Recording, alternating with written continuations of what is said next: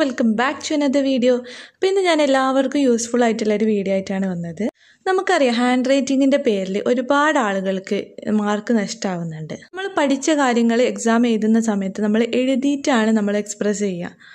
അപ്പോൾ അത് ടീച്ചേഴ്സിന് മനസ്സിലായിട്ടില്ലെങ്കിൽ നമുക്ക് ഒരിക്കലും ആ ഒരു മാർക്ക് വീണ്ടെടുക്കാൻ പറ്റൂല. ഇനി ഒരിക്കലും തന്നെ ഹാൻഡ് റൈറ്റിങ്ങിന്റെ പേരിൽ ആർക്കും മാർക്ക് നഷ്ടമാവാൻ പാടില്ല. ഹാൻഡ് റൈറ്റിംഗ് ഇംപ്രൂവ് ചെയ്യാനുള്ള ടിപ്സാണ് ഞാൻ ഈ വീഡിയോയിൽ പറയുന്നത്. വീഡിയോ മുഴുവനായി കാണുക. സബ്സ്ക്രൈബ് ചെയ്യാത്തവരുണ്ടെങ്കിൽ ഒന്ന് സബ്സ്ക്രൈബ് ചെയ്ത് സപ്പോർട്ട് ചെയ്യണേ. അതോടൊപ്പം തന്നെ കുഞ്ഞു ബെല്ലൈക്കൺ കൂടി എനേബിൾ ചെയ്യാം. അപ്പോൾ ഹാൻഡ് റൈറ്റിംഗ് ഇംപ്രൂവ് ചെയ്യാനുള്ള ഫസ്റ്റ് ടിപ്പ് എന്ന് പറയുന്നത് സിറ്റിംഗ് പോസ്ചറാണ്. ഈ ഒരു ഫോട്ടോയിൽ കാണുന്ന പോലെ തന്നെ നമ്മൾ ഷോൾഡർ റിലാക്സ് ചെയ്തിട്ട് വേണം എഴുതുന്ന സമയത്ത് ഇരിക്കാൻ വേണ്ടിയിട്ട്. അപ്പോൾ ഇപ്പം ഞാൻ നിങ്ങൾക്ക് കാണിച്ചു തരാൻ പോകുന്നത് നമ്മളിപ്പോൾ നമ്മളെ ഫ്രണ്ടിൽ നമ്മൾ എഴുതുന്ന ബുക്കോ അല്ലെങ്കിൽ പേപ്പറോ എന്താണോ നമ്മൾ എഴുതുന്നത് അത് വെച്ചതിന് ശേഷം നമുക്ക് നല്ല പ്രിഫർ ആയിട്ടുള്ള നമ്മൾ തിരഞ്ഞെടുക്കേണ്ടത് നല്ല സോഫ്റ്റായിട്ട് കംഫർട്ടബിൾ ആയിട്ടുള്ളൊരു സ്ട്രിപ്പ് നമ്മൾ തിരഞ്ഞെടുക്കണം. അപ്പോൾ നമുക്ക് ഏകദേശം എല്ലാവർക്കും തന്നെ ഇതേപോലെ ഞാനിപ്പം ഇതിൽ വീഡിയോയിൽ കാണിക്കുന്ന പോലെ പെന്ന് പിടിക്കായിരിക്കും ഏറ്റവും സോഫ്റ്റായിട്ട് നമുക്ക് എഴുതാൻ പറ്റിയത്. നമുക്ക് സ്മൂത്തായിട്ടും അതുപോലെ തന്നെ എഴുതാൻ പറ്റും. അപ്പം ഈ രീതിയിൽ നമുക്ക് 3 രീതിയിൽ ഇതുപോലെ സ്ട്രിപ്പ് പിടിച്ചതിന് ശേഷം നമുക്ക് എഴുതി നോക്കാം. ഇവിടെ ഞാനിപ്പോൾ നോർമലായിട്ട് സാധാ എല്ലാവരും പിടിക്കുന്ന പോലെ തന്നെ എഴുതാണ് ചെയ്യുന്നത്. ഇങ്ങനെ എഴുതിയാലാണ് നമുക്ക് കുറച്ചും കൂടി നല്ല ഹാൻഡ് റൈറ്റിംഗ് ആയിട്ട് കിട്ടുക. ഒക്കെ ശ്രദ്ധിക്കണം എല്ലാവരും എഴുതുന്ന സമയത്ത്. ഇനിയിപ്പോൾ അടുത്തതായിട്ട് ഞാൻ ചെയ്യാൻ പോകുന്നത് പെന്നിൻ്റെ കുറച്ചും കൂടി സെൻറ്റർ പാർട്ടിലേക്ക് പിടിച്ചിട്ട്, അതായത് കുറച്ചും കൂടി പൊക്കി പിടിച്ചിട്ട് ചില ആളുകളൊക്കെ എഴുതുന്നത് കാണാം ഇതേപോലെ. അപ്പോൾ നമുക്ക് എഴുത്തിലും നല്ല വ്യത്യാസം തന്നെ കാണാൻ പറ്റുന്നുണ്ട്. ചിലർ എഴുതി ശീലിച്ചതിൻ്റെ പ്രശ്നമായിരിക്കും, പക്ഷേ നല്ല ഡിഫറെൻ്റ് അതിൽ വരുന്നുണ്ട്. ഇതിപ്പോൾ ഞാൻ ഏകദേശം കുറച്ച് മുകളിലേക്ക് പിടിച്ചാണ്. പിന്നെ ചിലർ കാണാൻ നിപ്പ് പിടിച്ച് വെച്ച് എഴുതുന്നത്. അപ്പം ഇതേപോലെ തന്നെ എഴുതി കഴിഞ്ഞാൽ നമുക്ക് അതിൻ്റെ ഡിഫറൻറ്റ് നമുക്ക് ഈ ഒരു വീഡിയോയിൽ കാണാൻ പറ്റും. അപ്പം ഇത് 3 രീതിയിലാണ് ഏകദേശം എല്ലാവരും എഴുതുന്നത്. അപ്പോൾ നമ്മൾ ആദ്യം പിടിച്ച പോലെ എഴുതിയാൽ കറക്റ്റായിട്ട് എഴുതാൻ പറ്റും. സെക്കൻഡ് ടിപ്പ് എന്ന് പറയുന്നത് സ്പേസിംഗ് ആണ് ലെറ്റേഴ്സിൻ്റെ. ഇത് ലെറ്റേഴ്സിൻ്റെയും അതേപോലെ വേർഡിൻ്റെയും ഒക്കെ സ്പേസിംഗ് നമ്മൾ ശ്രദ്ധിക്കണം.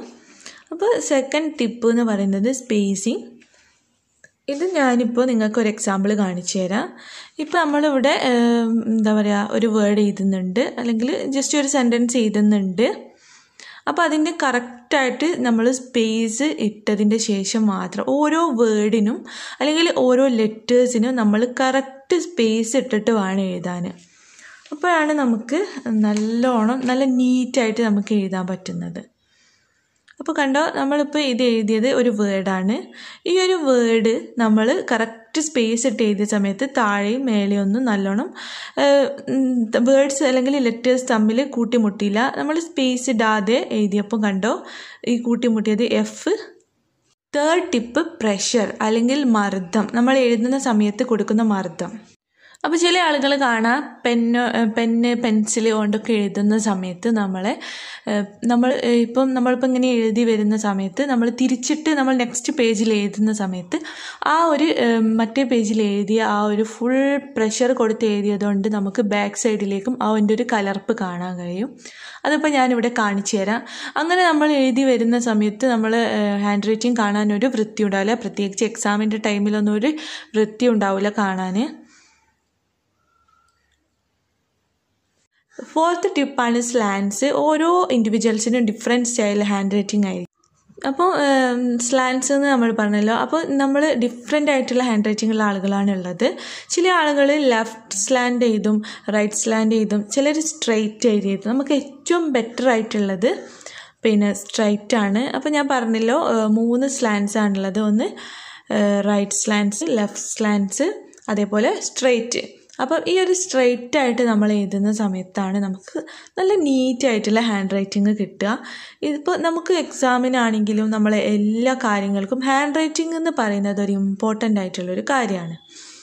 ഇപ്പം ഞാനിവിടെ 3 സ്ലാൻസിലാണ് എഴുതുന്നത്. അപ്പോൾ അതിൻ്റെ ഡിഫറൻസ് നിങ്ങൾക്ക് ഞാൻ കാണിച്ചു തരാം. ഇപ്പോൾ ഫസ്റ്റ് ഞാൻ എഴുതിയിട്ടുള്ളത് റൈറ്റ് സ്ലാൻഡാണ്, നമ്മൾ റൈറ്റ് സൈഡിലേക്ക് ചെരിഞ്ഞിട്ടുള്ളത്. പിന്നെ സെക്കൻഡ് പറയുന്നത് ലെഫ്റ്റ് സ്ലാൻഡ്, പിന്നെ തേർഡ് സ്ട്രെയിറ്റ് ആയിട്ടുള്ളത്. അപ്പോൾ അതിൻ്റെ ഡിഫറൻറ്റ് നമുക്കിവിടെ കാണാൻ പറ്റുന്നുണ്ട്. ഫിഫ്ത്ത് ആയിട്ടുള്ളത് ടാങ്കിൾസ് ആണ്. അപ്പോൾ നമുക്ക് നോക്കാം അതെങ്ങനെയാണെന്ന്.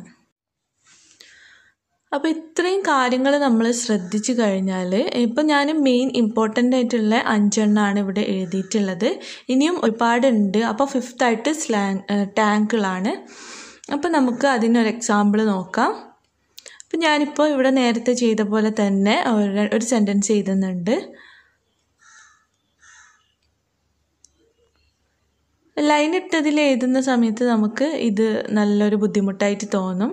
ഇപ്പോൾ കണ്ടോ, ഞാനിവിടെ ഒരു ദ എഡ്യൂക്കേഷൻ ക്യാൻ ഫൈൻഡ്. അപ്പം ഈ ഒരു എഫും എന്നും തമ്മിൽ നമ്മൾ ജോയിൻ്റ് ആയി പോകുന്നുണ്ട്. അപ്പോൾ അത് കാണാനും വൃത്തി ഉണ്ടാവില്ല. നമുക്ക് വായിക്കുന്ന സമയത്തും അതിൻ്റെ ഒരു ബുദ്ധിമുട്ടുണ്ട്. അപ്പോൾ ഇത് നമ്മൾ നീറ്റായിട്ട് അങ്ങനെ എന്താ പറയുക, ഈ വേർഡ്സിൻ്റെ അടിയിൽ കറക്റ്റായിട്ട് എഴുതുകയാണെങ്കിൽ നമുക്ക് കാണാനും നല്ല ഭംഗിയുണ്ടാവും. അതേപോലെ നീറ്റും ആയിരിക്കും, വായിക്കാനും കിട്ടും. ഈ കാര്യങ്ങളൊക്കെ എല്ലാവരും ഒന്ന് ശ്രദ്ധിച്ചു കഴിഞ്ഞാൽ നമുക്ക് നല്ല ഹാൻഡ് റൈറ്റിംഗ് തന്നെ മുമ്പോട്ട് വരും. അപ്പോൾ മെയിനായിട്ട് നമുക്ക് സിറ്റിംഗ് പോസ്ചർ, അതുപോലെ തന്നെ സ്പേസിങ്, പ്രഷർ, സ്ലാൻ, ടാങ്കിൾ, ഇത്രയും കാര്യങ്ങൾ എല്ലാവരും ഒന്ന് ശ്രദ്ധിക്കുക. ഇനിയും ഒരുപാടുണ്ട്, ഞാൻ പറഞ്ഞു തരാം. അപ്പോൾ നെക്സ്റ്റ് ആയിട്ടുള്ളത് കണക്ഷനാണ്, അതായത് ലെറ്റേഴ്സിൻ്റെ കണക്ഷന്. നമ്മൾ കേഴ്സീവിലൊക്കെ എഴുതുന്ന സമയത്ത് ലെറ്റേഴ്സ് നമുക്ക് കറക്റ്റ് മനസ്സിലാവുന്ന രീതിയിൽ വേണം എഴുതാൻ. അപ്പം ഇത്രയും കാര്യങ്ങൾ ഉൾക്കൊള്ളിച്ചിട്ട് ഞാൻ ഇവിടെ ജസ്റ്റ് ഒരു പാരഗ്രാഫ് എഴുതി കാണിച്ചു തരാം. അപ്പം നമുക്ക് നോക്കാം, അതിൻ്റെ നീറ്റ്നെസ്സൊക്കെ നമുക്ക് നോക്കാം. ഇത്രയും കാര്യങ്ങൾ നമ്മൾ ഉൾക്കൊണ്ട് കഴിഞ്ഞാൽ നമുക്ക് മുമ്പോട്ട് നല്ല രീതിയിലുള്ള ഹാൻഡ് റൈറ്റിംഗ് റെഡിയാക്കി എടുക്കാൻ പറ്റും. പിന്നെ നമുക്കറിയാം, നമുക്ക് ഇപ്പം കുട്ടികൾക്കാണെങ്കിലും മുതിർന്നവർക്കാണെങ്കിലും നമ്മൾ എക്സാം എഴുതുന്ന സമയത്ത് ഏതൊരു ക്ലാസ്സിലാണെങ്കിലും എക്സാം ഉണ്ടാവുക. അപ്പോൾ എക്സാം എഴുതുന്ന സമയത്ത് നമ്മൾ എത്ര പഠിച്ചിട്ടും നമുക്കത് എക്സ്പ്രസ് ചെയ്യാൻ പറ്റുന്ന പറയുന്നത് അത് എഴുത്തിലൂടെയാണ് എക്സാം എക്സ്പ്രസ് ചെയ്യുന്നത്, നമ്മൾ പഠിച്ച കാര്യങ്ങൾ. അപ്പോൾ നമ്മൾ എഴുതുന്ന കാര്യങ്ങൾ നമ്മൾ പേപ്പർ വാല്യുവേഷൻ ചെയ്യുന്ന ആൾക്ക് മനസ്സിലായിട്ടില്ലെങ്കിൽ നമ്മളത് എഴുതിയതിലൊരു കാര്യമില്ല. അങ്ങനെ എത്രയോ ആളുകൾക്ക് നമ്മൾ A+ ഒക്കെ നഷ്ടമായിട്ടുണ്ട്. അപ്പം അത് ഇനിയൊരു എക്സാമിന് ആർക്കും ഉണ്ടാവാൻ പാടില്ല. അപ്പോൾ ഇത്രയും കാര്യങ്ങൾ എല്ലാവരും ശ്രദ്ധിച്ചു കഴിഞ്ഞാൽ നമുക്ക് നല്ല ഹാൻഡ് റൈറ്റിംഗ് ഉണ്ടാക്കിയെടുക്കാനും അതേപോലെ നമുക്ക് എക്സാമിൽ മാർക്ക് കൂട്ടാൻ ഈ ഹാൻഡ് റൈറ്റിംഗ് എന്ന് പറയുന്നത് ഇമ്പോർട്ടൻ്റ് ആയിട്ടുള്ളൊരു കാര്യം തന്നെയാണ്. അത് എക്സ്പീരിയൻസ് ആയിട്ടുള്ളൊരു അറിവാണ് കേട്ടോ. നമുക്ക് എക്സാമിന് മാർക്ക് കൂട്ടാൻ വേണ്ടിയിട്ട് നമ്മളെ ഹാൻഡ് റൈറ്റിംഗ് ഏറ്റവും ഉത്തമമായിട്ടുള്ളൊരു ടിപ്പാണ്. ഇത് അത്രത്തോളം നന്നാക്കി നമുക്ക് എഴുതാൻ പറ്റുന്നോ അത്രത്തോളം മാർക്ക് നമുക്ക് വീണ്ടെടുക്കാനും പറ്റും. ഇവിടെ കണ്ടോ, നമ്മൾ കറക്റ്റായിട്ട് ഓരോ സെൻറ്റൻസും കഴിഞ്ഞതിൻ്റെ ശേഷം നമ്മൾ കറക്റ്റായിട്ട് ഒരു ഡിസ്റ്റൻസാണ് ഇവിടെ ഇട്ടിട്ടുള്ളത്.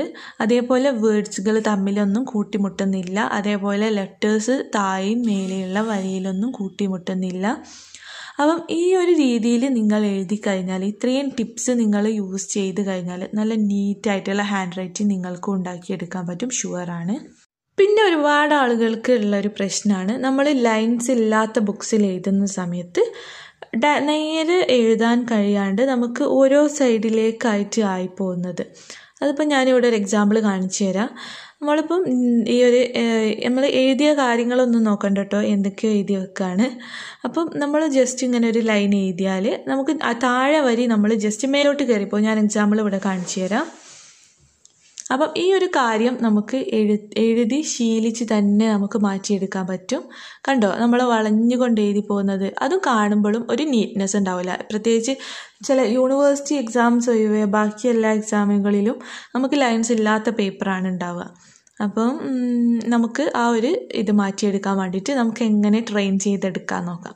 അപ്പം ഇതിപ്പോൾ ഞാനിപ്പോൾ ഇവിടെ ഒരു നോട്ട്ബുക്കിൻ്റെ പേജ് എടുത്തിട്ടുണ്ട്, ഒരു സ്കെച്ച് പെനും സ്കെയിലും. നമുക്ക് എത്ര ഡിസ്റ്റൻസ് ഇട്ടാണോ എഴുതേണ്ടത് അത്രയും നമ്മൾ ലൈൻസ് ഇട്ട് കൊടുക്കുക. നല്ല കട്ടിയിൽ തന്നെ സ്കെച്ച് പെന്നുകൊണ്ട് തന്നെ ലൈൻസ് ഇട്ട് കൊടുക്കുക. എന്നിട്ട് അത് നമ്മൾ അതിൽ നിന്ന് പറിച്ചെടുക്കുക. ആദ്യമൊക്കെ തന്നെ നമ്മളിപ്പോൾ സ്റ്റാർട്ട് ചെയ്യുന്ന സമയത്ത്, നമ്മൾ ഇമ്പ്രൂവ് ചെയ്യാൻ സ്റ്റാർട്ട് ചെയ്യുന്ന സമയത്ത് ഇതേപോലെ നിങ്ങൾ ചെയ്ത് കഴിഞ്ഞാൽ കറക്റ്റ് പിന്നെ നമ്മൾ ശീലിക്കും, നേരെ തന്നെ എഴുതി വരാൻ നമ്മൾ ശീലിക്കും. നമ്മൾ എഴുതാണോ നമ്മൾ ഔട്ട്ലൈനൊക്കെ വരച്ച് നമ്മൾ നോട്ട്സ് എഴുതുന്ന സമയത്ത് അതിൻ്റെ മറ്റേ സൈഡ് ഭാഗത്തുള്ള പേജിൽ നമ്മൾ ലൈന് വരച്ച പേജും കൂടി വെച്ചതിന് ശേഷം നമ്മൾ എഴുതുക. നമ്മൾ അങ്ങനെ എഴുതി ശീലിച്ച് കഴിഞ്ഞാൽ നമ്മളിപ്പോൾ കുറച്ച് ഒരു ഏകദേശം ഇപ്പോൾ ഒരു അക്കാദമിക് ഇയറിൽ ഒരു വർഷത്തിൽ നമ്മൾ ഒരു 3-4 മാസം ഇതേപോലെ ശീലിച്ച് കഴിഞ്ഞാൽ പിന്നെ നമുക്ക് അങ്ങോട്ട് ഫുള്ള് ഈ ഒരു രീതിയിൽ നേരെ തന്നെ നമുക്ക് സ്ട്രെയിറ്റ് ആയിട്ട് എഴുതാൻ സാധിക്കും. അതും ഷുവറാണ്. ഇതൊക്കെ ഞാൻ എക്സ്പീരിയൻസ് ചെയ്തിട്ടുള്ള കാര്യമാണ് കേട്ടോ നിങ്ങൾക്ക് പറഞ്ഞു തരുന്നത്. ഫസ്റ്റ് ആദ്യമൊക്കെ എൻ്റെ എഴുത്തും ഇങ്ങനെ നേരെ പോവില്ലായിരുന്നു, പിന്നെ ഞാൻ ഇങ്ങനെ ചെയ്താണ്. പിന്നെ ഞാൻ കാണിക്കാൻ പോകുന്നത്, നമ്മളെല്ലാവരും എക്സാമിന് പോകുന്ന സമയത്ത് നമ്മൾ പുതിയ പേന വാങ്ങിച്ചാണ് പോവുക. അപ്പോൾ പുതിയ പേന വാങ്ങിച്ച് പോകുന്ന സമയത്ത് ഡയറക്റ്റായിട്ട് അത് എക്സാം ഹാളിൽ നിന്നാണ് നമ്മൾ പൊട്ടിക്കുന്നതെങ്കിൽ അത് നമുക്ക് സ്മൂത്തായിട്ട് നമ്മൾ എഴുത്ത് വരില്ല. കണ്ടോ, ഇങ്ങനെയൊക്കെ നമുക്കൊരു ഗ്രിപ്പ് കിട്ടില്ല. കറക്റ്റായിട്ടൊരു ഗ്രിപ്പ് കിട്ടണമെങ്കിൽ നമ്മൾ സ്മൂത്തായിട്ട് എഴുത്ത് പോവണം എന്നുണ്ടെങ്കിൽ നമ്മൾ എക്സാമിൻ്റെ ഒരു 2 ദിവസം മുന്നേ നമ്മളിപ്പം പഠിക്കാനിരിക്കുന്നൊക്കെ ടൈമിൽ തന്നെ നമ്മൾ പുതിയ 2-3 പേന വാങ്ങുക.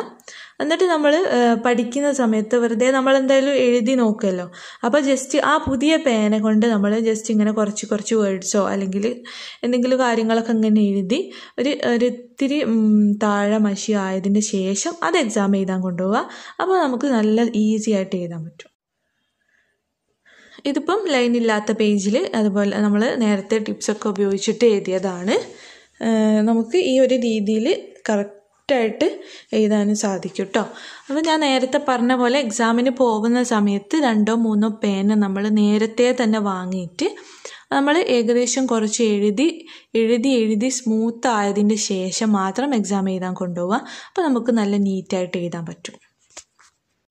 പിന്നെ നമ്മൾ എക്സാമിന് പോകുന്ന സമയത്ത് black or blue ball pen മാത്രം യൂസ് ചെയ്യുക. ഒരിക്കലും നമ്മൾ ജെൽ പെന്ന് ഉപയോഗിക്കാൻ പാടില്ല. പിന്നെ നമ്മൾക്ക് പറയാനുള്ളത് നിബിൻ്റെ കാര്യമാണ് പിന്നെ പറയാനുള്ളത്. അത് നമുക്ക് നല്ല കൂർത്ത് നിൽക്കുന്ന നിബ് വേണം ഉപയോഗിക്കുക. ഉദാഹരണത്തിന് ടെക്നോ ടിപ്പ്, പിൻ പോയിൻ്റ് അങ്ങനത്തേതൊക്കെ പറ്റും. പിന്നെ നമ്മൾ 3 രൂപക്കൊക്കെ ഒന്ന് കടയിൽ നിന്ന് വാങ്ങുന്ന ആ പെന്നില്ലേ, അതൊക്കെ നല്ല നീറ്റായിട്ട് എഴുതാൻ പറ്റുന്ന. അപ്പോൾ ഇത്രയും കാര്യങ്ങളൊക്കെ എല്ലാവരും ശ്രദ്ധിച്ചു കഴിഞ്ഞാൽ നിങ്ങൾക്ക് നല്ല ഹാൻഡ് റൈറ്റിംഗ് ആക്കാം. എല്ലാവർക്കും വീഡിയോ ഉപകാരപ്രദമായിട്ടുണ്ട് എന്നാണ് ഞാൻ വിചാരിക്കുന്നത്. നിങ്ങൾക്ക് ഉപകാരമായിട്ടുണ്ടെങ്കിൽ തീർച്ചയായിട്ടും മറ്റുള്ളവർക്ക് ഒന്ന് ഷെയർ ചെയ്ത് കൊടുക്കുക. ആർക്കെങ്കിലുമൊക്കെ ഈ ഒരു വീഡിയോ ഉപകാരമാവട്ടെ, നിങ്ങൾ എന്തായാലും ഷെയർ ചെയ്യുക കേട്ടോ. ഇതിൻ്റെ മലയാളം ഹാൻഡ് റൈറ്റിങ്ങിനെ കുറിച്ച് വേണമെങ്കിൽ താഴെ കമൻറ്റ് ചെയ്യുക, അതും കൂടി ചെയ്യാം. സബ്സ്ക്രൈബ് ചെയ്യാതെ കാണുന്നവരുണ്ടെങ്കിൽ ഒന്ന് സബ്സ്ക്രൈബ് ചെയ്തതിന് ശേഷം കാണാം കേട്ടോ പ്ലീസ്. ഇൻഷാല്ലാ പുതിയൊരു വീഡിയോ ആയിട്ട് വരുന്നവരെ ബായ്. Thanks for watching.